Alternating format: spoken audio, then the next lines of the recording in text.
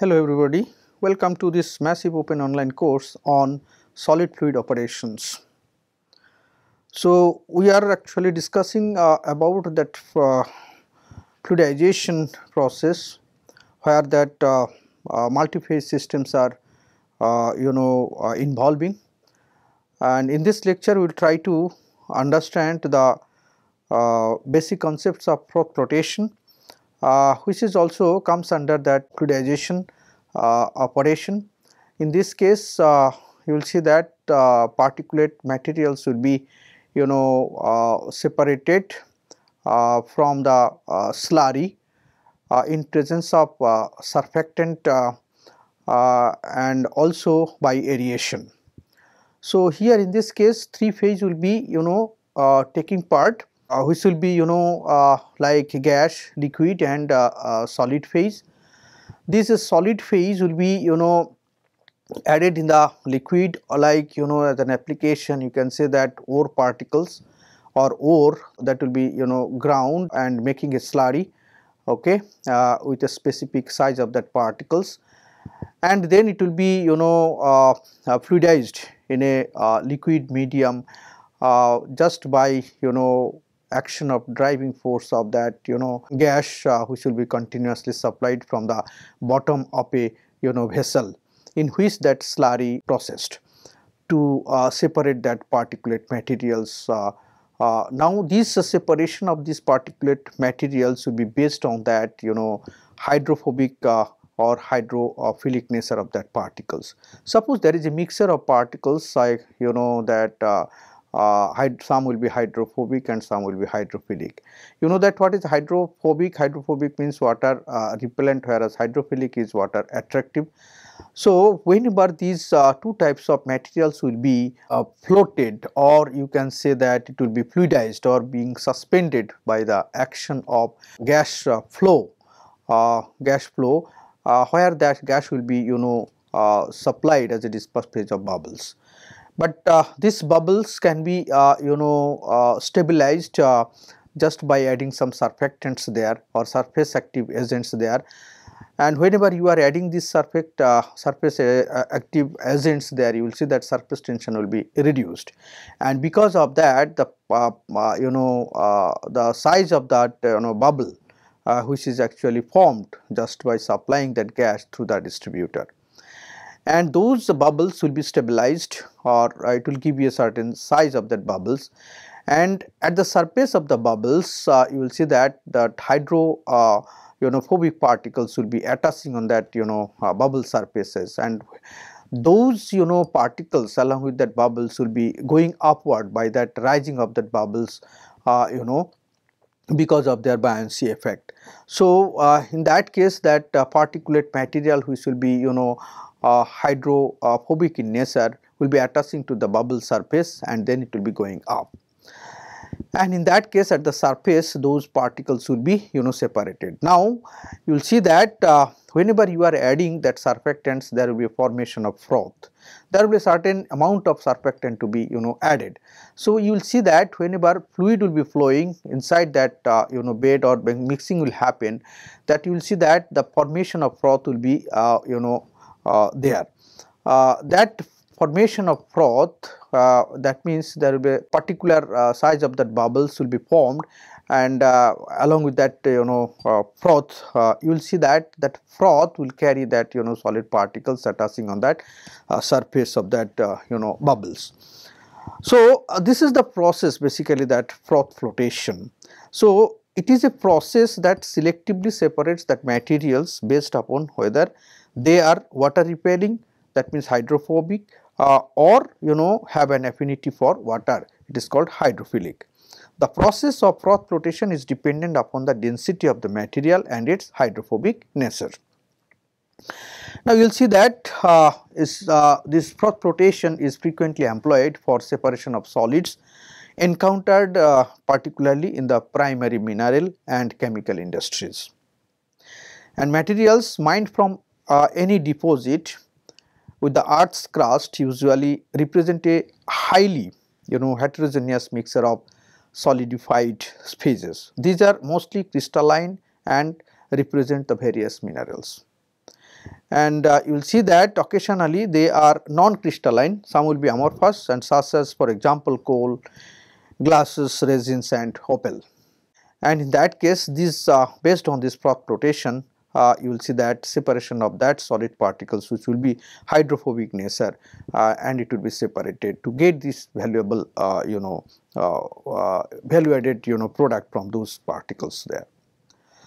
So here in this figure you will see that in representation of a froth flotation there, you will see that in this case air is supplied through a distributor here, and also that distributor will be itself agitating this in this vessel, that whenever it will be agitating or rotating, and you will see that at the same time simultaneously gas will be distributed through this distributor cum agitator, and there bubbles or gas will be distributed as a dispersed phase of bubbles there.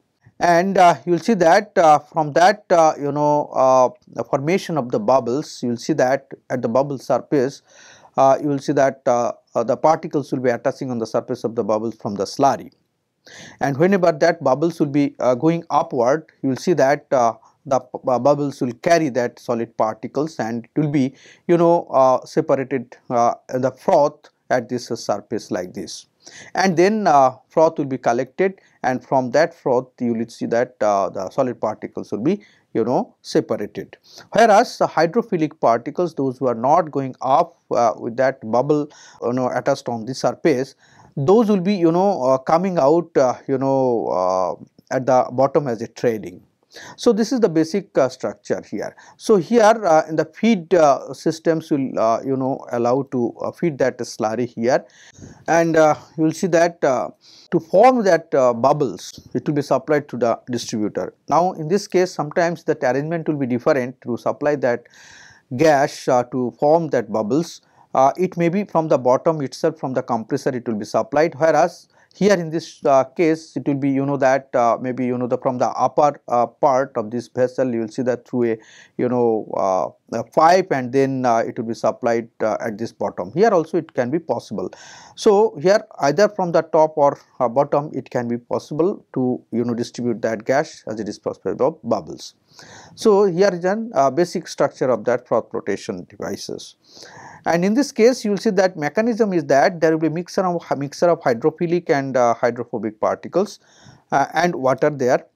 Now in this case you will see that bubbles those are forming whenever it will be moving upward, they will carry that hydrophobic particles here from that slurry of mixture of that hydrophilic and hydrophobic particles, and it will be separated as a froth here, whereas hydrophilic particles that will be coming downward as a trailing. Okay, so this is the mechanism here. Now for the solid particles to float, you will see that their surfaces must be hydrophobic, that is weighted only partially by water, and hydrophobic solids, due to incomplete weighting and no spreading attached to the bubble surface. So here this is the mechanism, which particles will be hydrophilic, which particles will be hydrophobic, that can be identified or can be assessed based on its contact angle of that solid particles with the liquid. So that contact angle can be represented here. Some particles will be weakly hydrophobic. In that case a small contact angle will be there. If it is less than 90 degree, that contact angle, how that contact angle, that means here solid particles will be that solid materials, whenever liquid will be placed on that solid material as a drop, you will see that how angles will be forming. So it will be called a contact angle, that this as per picture shown here. So when this contact angle theta will be less than 90 degree, it will be called as weakly hydrophobic. Okay, and also strong hydrophobic will be when this contact angle will be greater than 90 degree. So those who are you will see that even air bubble, you will see that clinging to submerged planar solids, in that case you will see that weak bubble adhesion, small contact angle it will exhibit. So in that case few particles will be attaching, whereas a strong bubble adhesion, that is large contact angle is greater than 90 degree, that is many particle will be attached on these bubble surfaces. So based on this contact angle you can say whether these particles will be attaching on the bubble surface or drop surface there. Okay. Now here when the solid is highly hydrophobic, the contact angles are high, that means the theta almost will be equals to 90 degree or even greater than 90 degree, and hydrophobic particles immersed in aqueous solutions are more readily picked up by static bubbles contacted with the solids if their hydrophobicity is higher. And for selective flotation to be carried out, there must be a difference in the degree of weighting and non-weighting of the solid components in the mixer. Okay. So here in this case you will see that again that whenever that bubbles will be forming just by distributing it through the distributor in the slurry where that hydrophobic and hydrophilic particles will be there. So in that case this hydrophobic particles, how that will be attached to that bubble surface here like this. So here that hydrophobic material, these are hydrophobic material, it will be attached to this in the bubble surface, whereas other particles will not be attaching to the bubble surface, that will be segregating, or it will be coming out from the bottom. So in this case whenever bubbles will be rising, you will see that those hydrophobic particles will be being carried out by this bubble, and it will be separated at this froth, and it will be taken out or collected in a separate vessel. After that you will see that those particles will be washed or separated in a vessel as a hydrophobic material, whereas from the bottom of this flotation cell you will see that it will be collected as a hydrophilic material. So in this way you can separate that hydrophilic and hydrophobic material by this froth flotation. Now what are the overall steps of that particle flotation?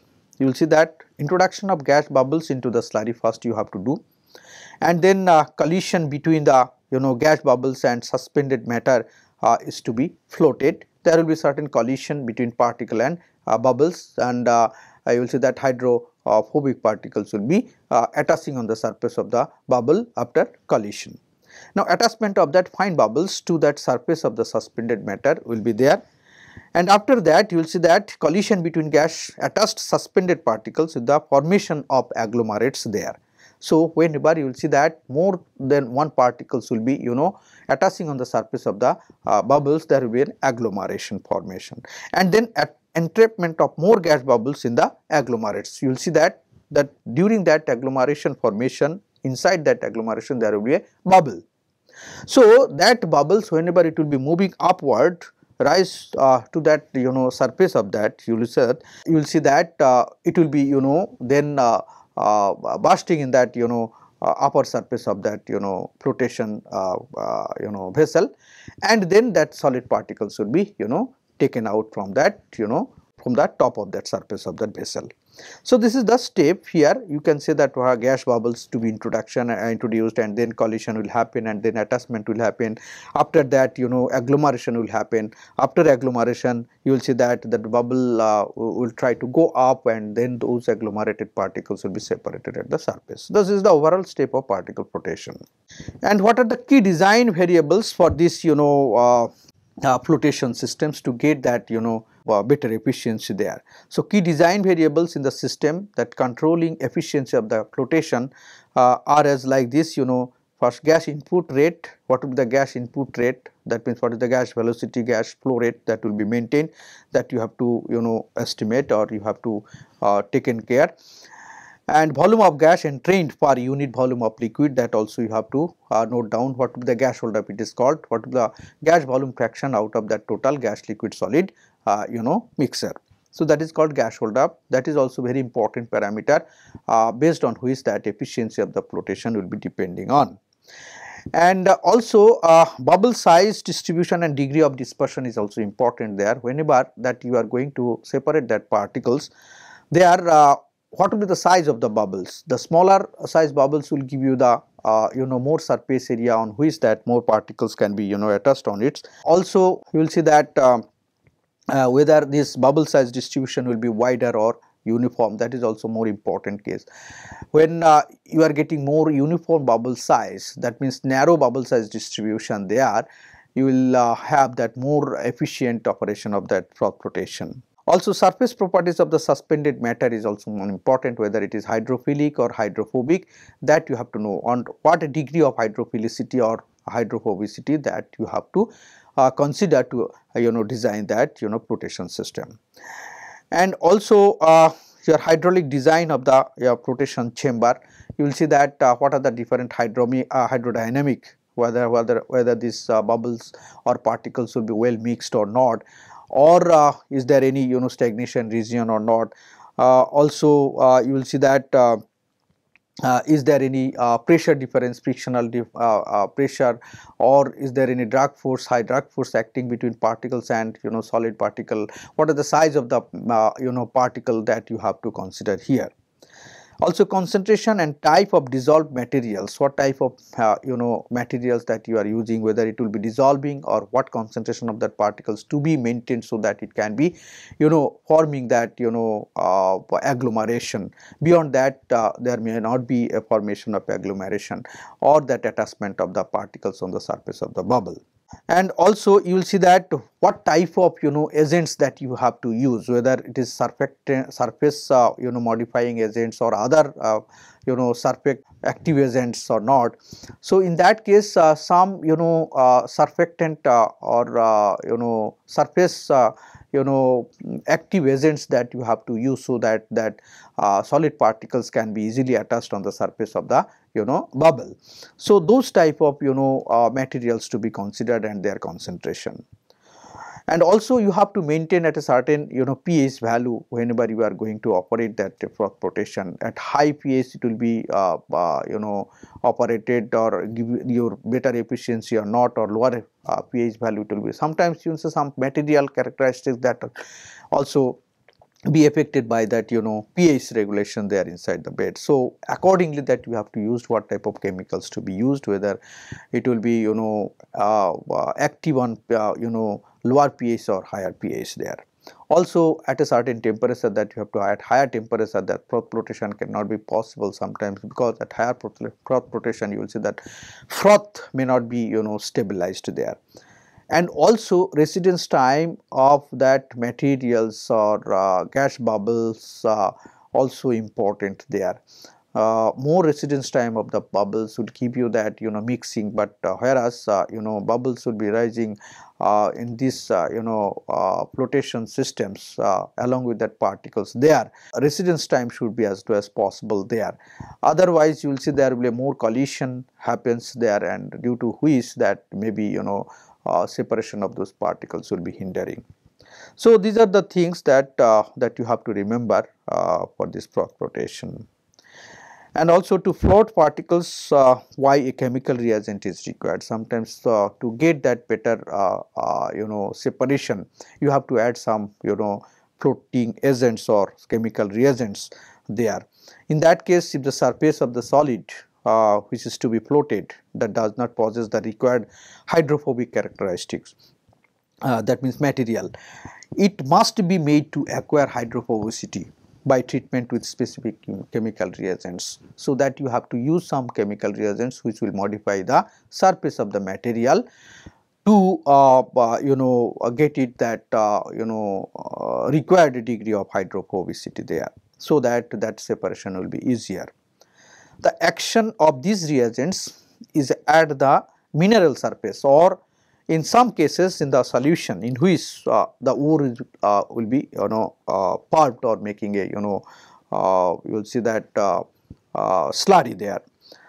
There is interactions of that reagents on the surface called surface chemical reactions. Whenever that surface active agents to be used there, you will see that that surface active agents will be reacting on the surface of that solid, and because of that reactions you will see that the surfactants that act at the surface as a adsorption. So there will be an adsorption reaction will happen at the surface, and because of which you will see that hydrophobicity, degree of hydrophobicity will increase. So here the whenever chemical reagents will be added, that will be acting or will be reacting with the surface of the solid, and it will give you that better adsorption capability. So this adsorption capability will give you that better attachment of that solid material with the surface of the bubbles. Okay. So in that way you can have that better efficiency of that flotation for the separation of the particles. So that is why chemical reagents is required. Now chemical reagents, sometimes it will be work as a collectors. It will be a better term which is used as a collectors. The reagents which are used to make that mineral surface hydrophobic are called collectors. So called as they collect minerals or particles from the ore and are as a class of surfactants. So it is called collectors. So they act by interacting at the mineral surface by adsorption or by chemical reaction. The specific compound used depends upon the nature of the mineral chemistry of the flotation pulp and several other chemical factors. And then another term, it is called frothers. This is also one important chemical agents. And here in this case, in froth flotation, you will see that an addition of this another surfactant acting as frother is usually needed. In this case, the basic function of the frother is to produce a swarm of air bubbles which remain sufficiently stable for the hydrophobic mineral particles which is to be captured by them. So when the pulp or slurry within the cell becomes adequately aerated, that means enough bubbles will be formed, the hydrophobic solid particles will attach to this air bubble surface and are bound by them to the surface of the pulp. So the frother collector interactions that will strongly affect the degree of froth stabilization, which is of course desired for this froth flotation system. So frother is basically a surfactant, another type of surfactant which will give you the more froth to produce a swarm of bubbles there. Then another agents, it is called modulating agents. In addition to that collectors and frothers, that is generally surfactants, the flotation process is controlled by certain inorganic or organic agents which is called modulating agents, okay, also known as modifying or regulating agents. There are three main class of modulating agents are there. It is called activators, some are called depressants, another is called pH regulators. So where activators, you will see that the chemical compounds which will interact at the mineral surface will altering its chemical nature to promote its interaction with the collector. And for certain minerals, pre-treatment with an activator is necessary for the collector mineral introduction to occur. And depressants, these are chemical compounds which alter the mineral surface to prevent or hinder the action of collectors. So in this case, they are required to depress certain minerals to promote the selective flotation of desired minerals. Here in this case, control of depressant concentration is an important parameter in selective flotation. Whereas the pH regulator in case of flotation is often critical, which is actually used to determine the selective separation of minerals. In this case, the control of pH is achieved by a variety of bases and acids. The most common which are being used, it is called soda ash, that is called sodium carbonate, or lime, that is called calcium oxide. To raise the pH and also to lower the pH, you will see that sulfuric acid you have to use for that. So it is also sometimes required to this type of modulating agents to regulate the selective separation of the particles from the mixer by this froth flotation. You will see that in addition to these reagents, there will be certain reagents, another type of reagents that may directly control the flotation, which are used in the treatment of flotation tailings. That means those who are hydrophilic, those who are coming at from the bottom of this flotation vessel. These are flocculants or flocculating agents. They are also surfactants like collectors, but their principal characteristics is the polymeric hydrocarbon chain, which breezes together large number of fine particles, producing an aggregate of solids which is called flux. Whereas you will see some inorganic compounds which cause particles in a liquid to curdle and clot together. Those are called coagulants. The particles stay suspended in water rather than settling because they carry surface electrical charges that mutually repel each other. So, in that case the coagulants you will see that carry the opposite charges to the particles and cause the charge to destabilize when added to the water, and this will result in the particles clinging together. So, these are coagulants. So, among the common coagulants, some are lime, potash, alum, potassium, aluminum sulfate and ferric sulfate. So, these are also important in froth flotations. And the components of a flotation system, those are some components in the flotation system that you have to know, those are the basic understanding. So, first is that flotation cell. There may be different types of flotation cells are available in the market, and it is designed based on just considering all those surface active agents, characteristics of the material, even you will see that flow rate of the gas, even you can say the concentration of the surface active agents, even other geometrical shape that you have to consider. So, in that case these flotation cells, there are different types of flotation cells available, specific designs also available to give to get a specific yield of that separation process. So, here one component is called flotation cells. Sometimes you will see that instead of cell it may be as a column. So, it will be called flotation column. So, there also from that column, from the bottom side of that column, the gas will be distributed or air will be distributed as a dispersed phase of bubbles, whereas in the column there will be a slurry of that specific side of the particles, along with that surface active agents like collectors or frothers, okay, are also modulating agents. So, whenever that gas or air will be supplied from the bottom of that column through the distributor, gas distributor, the air will be distributed inside the column as a dispersed phase of bubbles, and those bubbles will carry that hydrophobic materials based on that operating conditions of those variables, that is concentration, gas flow rate, that slurry concentration, even you will see that distributor type, all those based on which that solid particles will be separated by that rise of that bubbles through the column, and then it will be separated from the top of the column, which will be collected as a concentrate. So, this is the component that is called flotation cell. So, this is basically a container with an impeller or an aeration device which is capable of keeping the solids in suspension and providing aeration for frequent air bubble particle collisions.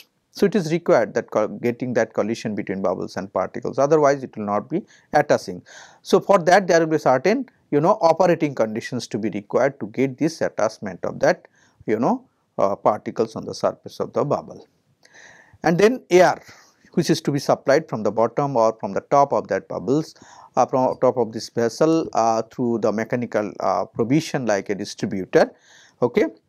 And then it will be sprayed or mixed inside that vessel either by impeller or distributor cum impeller, that is conjugated system. In that case this air will be injected under pressure into the pulp, here in this case in amounts equivalent to 0.3 to 0.6 cell volume per minute, like this. and feed as a mixture of solids to be separated, which is to be separated, and it will be suspended in water at usually about 1:3 solids to water by weight and referred to as flotation pulp. And also another component is called mineralized froth or float product. In this case, hydrophobic solid particles attached to air bubbles and are beyond and are bound by this to the surface of the suspension, and agglomerated air bubbles with those solids particles constitute a mineralized froth, and this builds up a top the pulp and overflows the lip of the flotation cell, and this material represents the separated particles and is called the float product. So, this float product is one of the component for this flotation system. And then other components like regulating or modulating agents like ions such as hydrogen ion, hydroxyl ion to control that pH, dissolve oxidizing species like RS, hydrocarbon, cyanide, and metal ions, that is derived from partial dissolution of some solids or added purposely to act as depressants and activators. Also, you will see that specifically added organic compounds for depressing or activating action. So, these are called regulating or modulating agents. And then another component, that is surfactants. The minimum of 2 are usually required here, collector and frother. These reagents are added in quantities of 0.05 to 100 gram per ton of solids or 0.02 to 0.35 ppm of the pulp, or assuming molecular weight of 200, concentrations of 10 to the power minus 7 to 10 to the power minus 5 molar. So, in this way this typical concentration that you can use for use as surfactants there for the collecting agents. And also another important, whenever you are getting this float product or after froth flotation, if you separate those particles, maybe you will see that along with that phobic particles, some hydrophilic particles also will come because of that operating condition of maybe higher gas flow rate, or bigger size bubbles will carry that fine bubbles also, fine particles at high flow rate they are at the top. So, in that case maybe pure hydrophobic particles, along with that some hydrophilic or other different types of particles will be coming with that bubbles to the surface of that flotation vessels. So, in that case you have to consider what is the grade. Grade means that in that mixture, if you consider a certain type of materials to be separated, then you have to consider that material out of total material what will be the concentration. So, that will be considered as a grade. So, the grade of a material, whether it is an ore or a concentrate or a tailing, with respect to a given metallic element, okay, this is basically a percentage content of this metal in the material. Thus, a grade say 65.3% of lead means 65.3% of lead content in the product. Okay. And then recovery, another important, the recovery obtained in a particular separation process that denotes that proportion of the valuable components which is separated as a concentrate, and it is expressed as percentage of that total metal content in the ore that is fed. Here in this recovery means what will be the amount of total materials fed in the flotation system, flotation cell after froth flotation operation, whatever particles different types of mixture of particles that you are getting in the concentrate from the top, that overall concentrate amount out of that total feed, it will be regarded as a recovery. So, thus for example, you can say that if 100% metal like lead, copper, zinc etc. mixture in the ore feed, the concentrate may represent that only 87% recovered metal, and the rest 13% is lost in the tailing or is distributed among the other products of the separation. So, in this case 87% recovery will be there out of 100% of feed.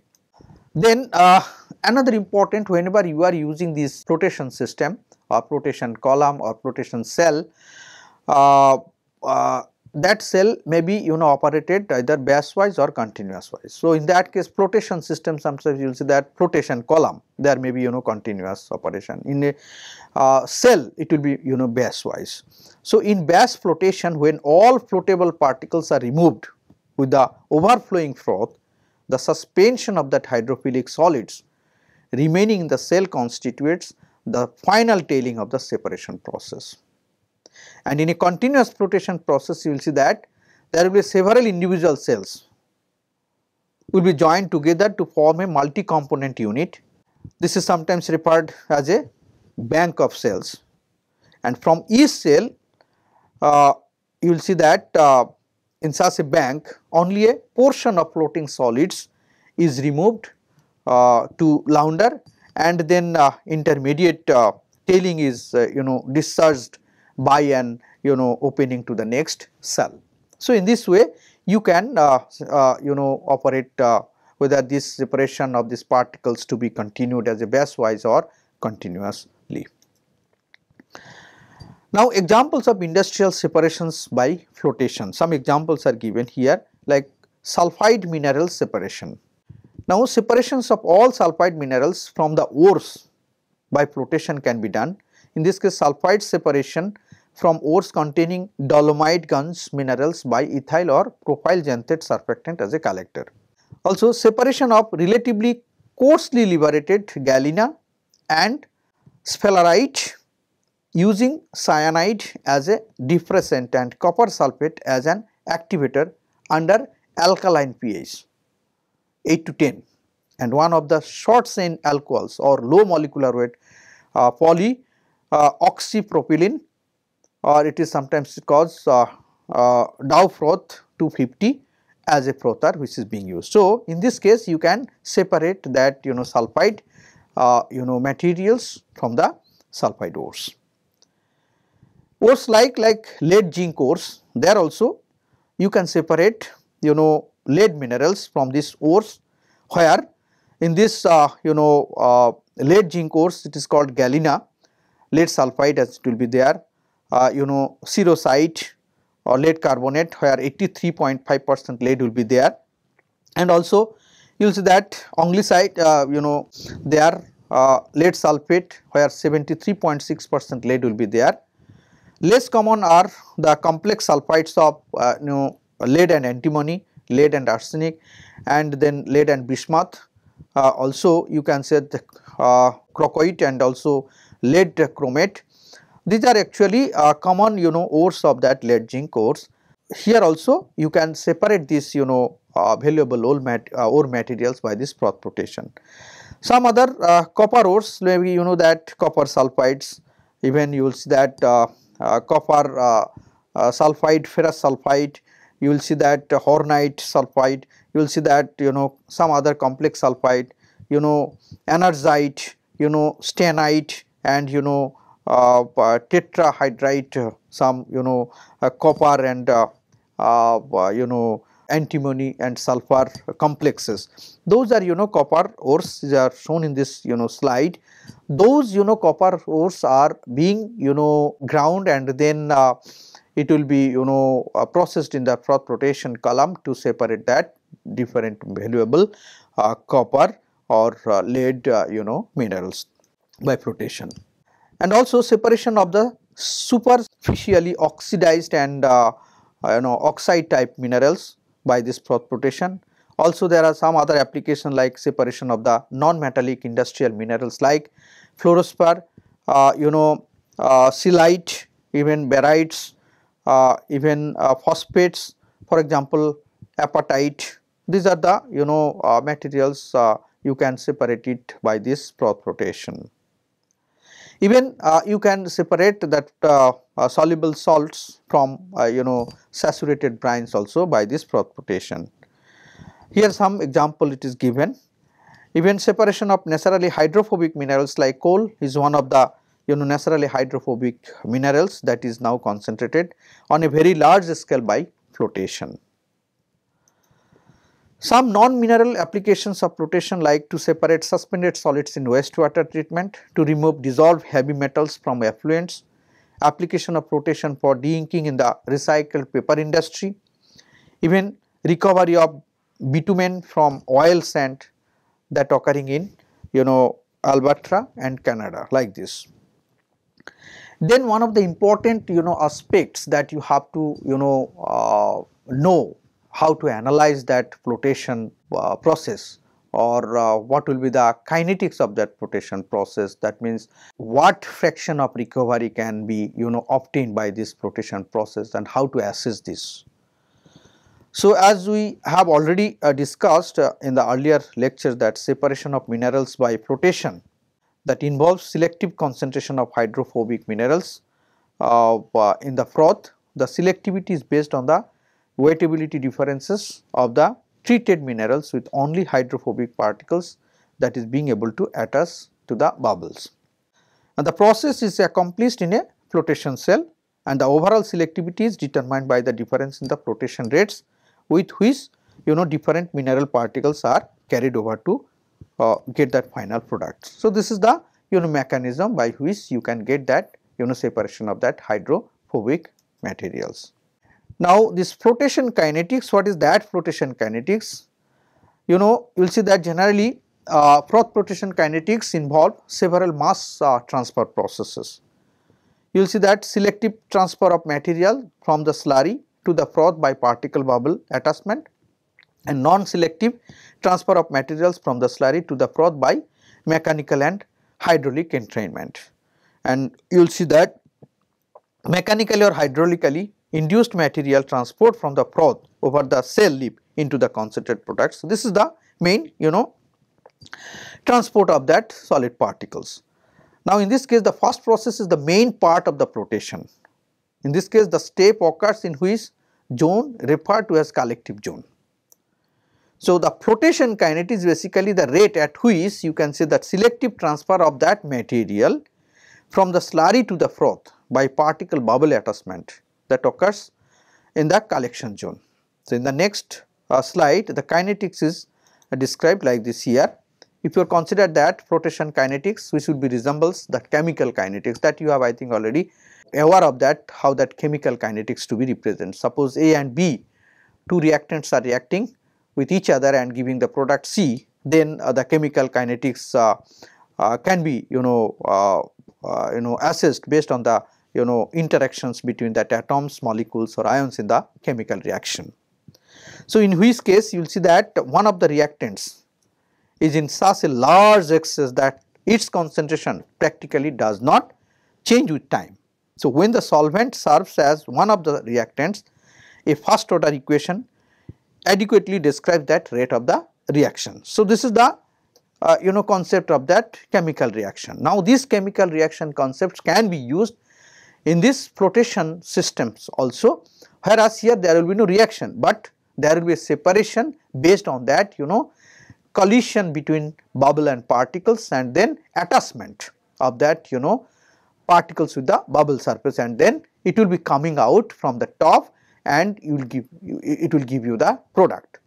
So, here instead of reactions it will be that the interaction between particles and bubbles there, and based on which there will be a collection of that particles at the top of that flotation cell. So, this mechanism will be applied to assess that flotation kinetics. So, let us consider here that in a flotation process mineral particles collide with bubbles. Now, flotation kinetics thus deals with the interaction between particles and bubbles. The particles are classified as floatable if they successfully attach to air bubbles and are removed with them from the pulp. So, in this case we can write that solid particles plus bubble, that will give you the product of particle bubble agglomerate at the surface.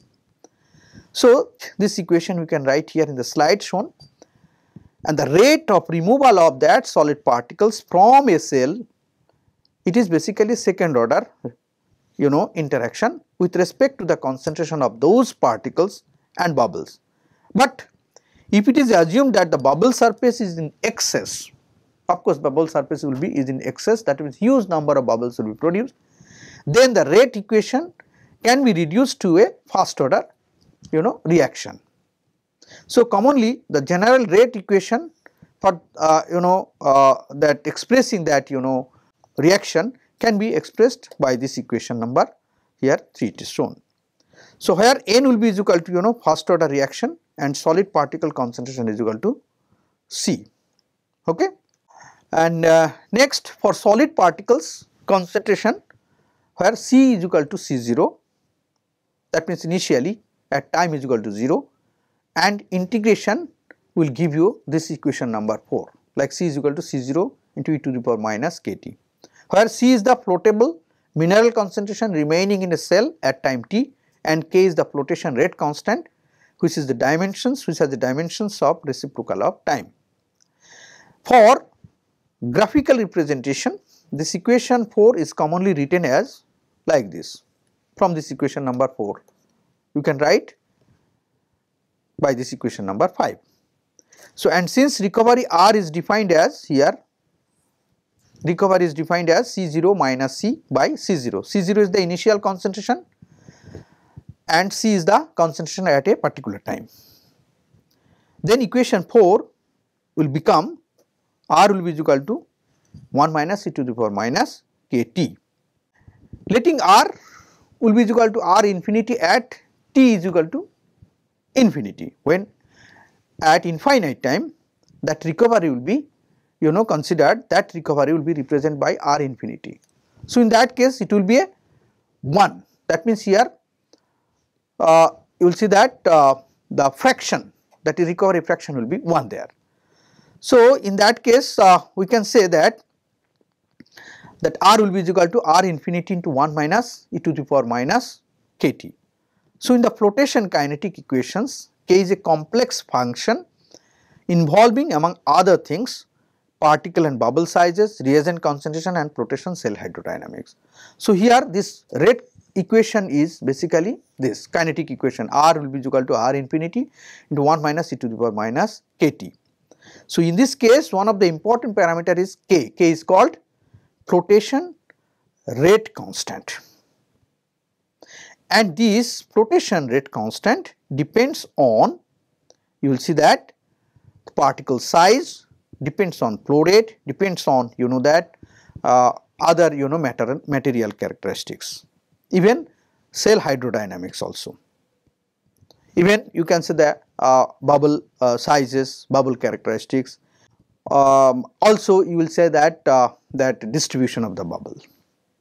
So although it is generally accepted that flotation recovery follows the first order kinetics, experimental evidence suggests that the order of the process may vary.